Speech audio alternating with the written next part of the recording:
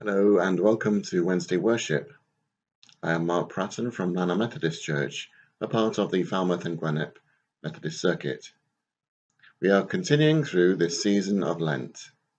Today we are looking at the well-known hymn, Ride On in Majesty.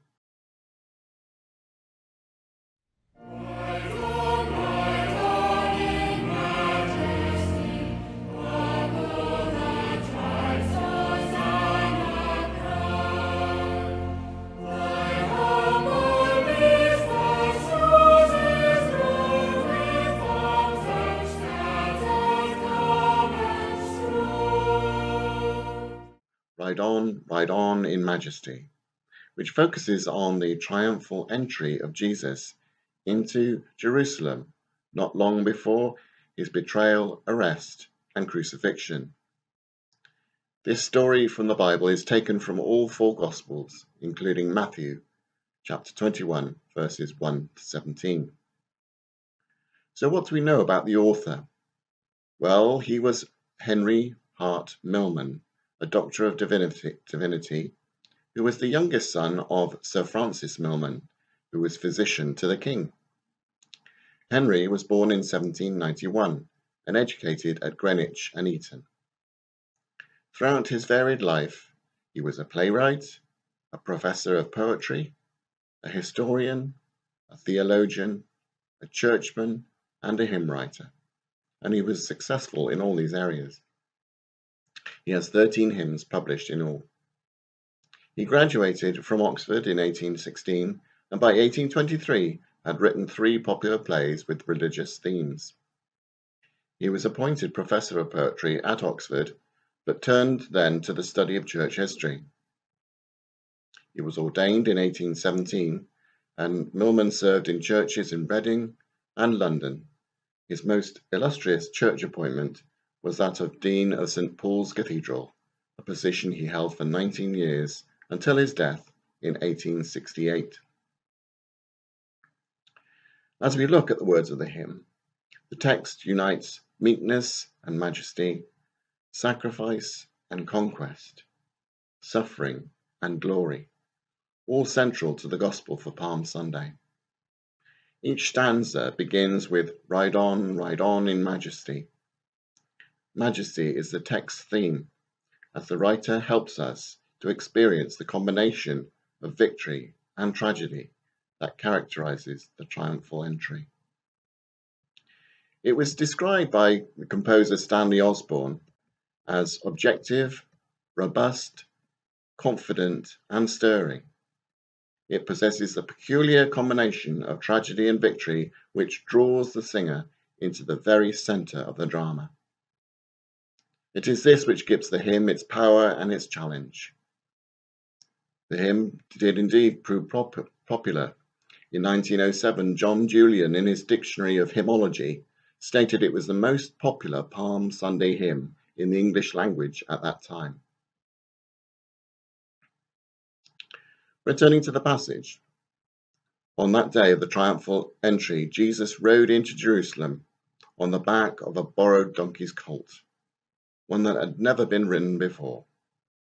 The disciples spread their cloaks on the donkey for Jesus to sit on, and the multitudes came out to welcome him, laying before him their cloaks and branches of palm trees.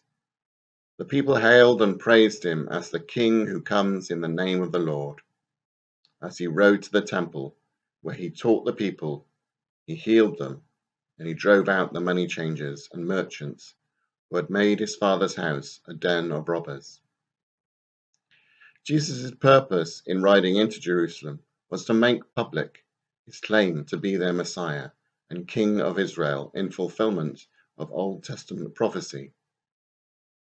Matthew says that the King coming on the foal of the donkey was an exact fulfillment of Zechariah chapter 9, verse 9, which says, "Rejoice greatly, O daughter of Zion. Shout, daughter of Jerusalem. See, your King comes to you. Righteous and having salvation, gentle and riding on a donkey, on a colt, the foal of a donkey." Jesus rides into the city as a conquering king and is hailed by the people.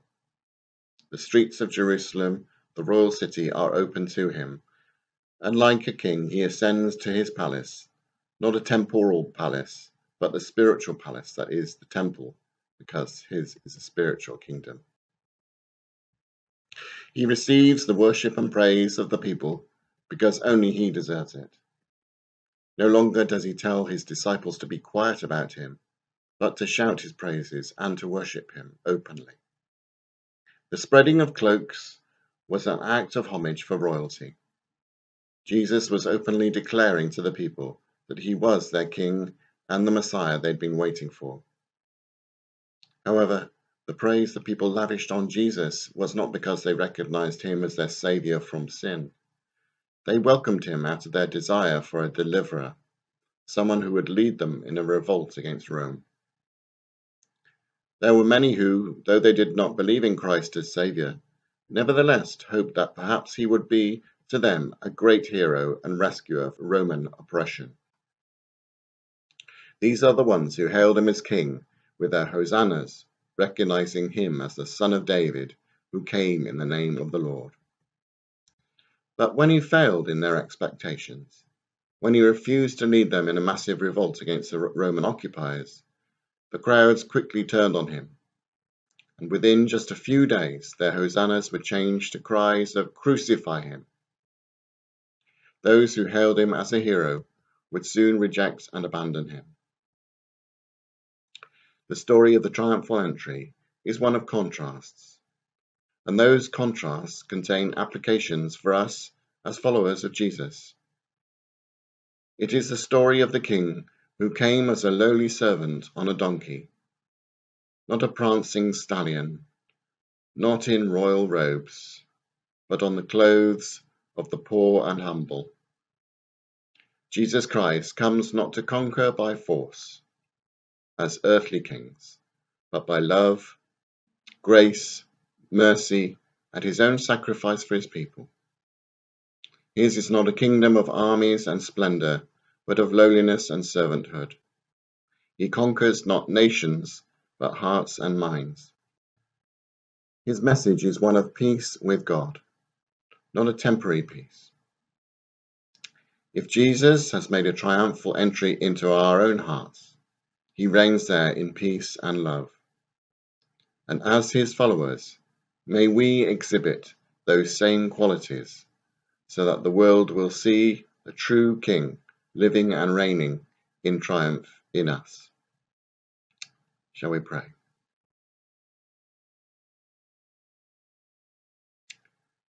Dear God, meekness and majesty, manhood and deity, in perfect harmony, the man who is God, Lord of eternity, dwells in humanity, kneels in humility and washes our feet.